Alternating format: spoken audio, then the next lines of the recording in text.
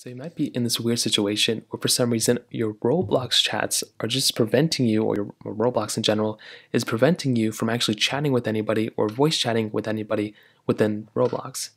Now, this usually has to do with the particular application just being weird, and you have to just basically change the privacy settings of your application. So what you want to do is you want to make your way over to your Roblox application, and you want to go and click on More at the bottom. Now, when you do that, you'll come here.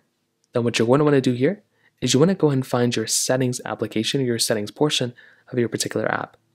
So to tap into settings, you'll come right into this page. Then what you're going to want to do here is you want to go and click on privacy. So when you tap on privacy, this next page is going to come up.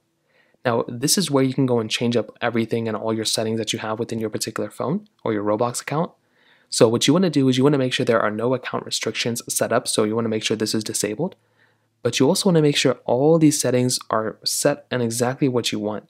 So if your chat settings aren't working, that's because your communication settings aren't working right here. So where it says communication, you want to make sure this is on. You want to make sure who can message you, all this stuff. You want to make sure this stuff is set to whatever you want it to be set on. If you want people to message you, then you want to tap on it and you want to be able to set everyone. If you want no one to message you, then you want to click no one.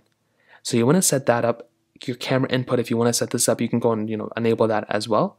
And then you can go and connect with contacts and a lot of other stuff here too. But this is the area in which you want to go and configure your settings and make sure you have them set up to the way you want to chat with people. And then when you're ready, you can go and click X. You can go and hop out of it and go back into home. And then you can play your game as you normally would. So that's basically how it works. If you have any other thoughts or questions, let me know in the comment section below.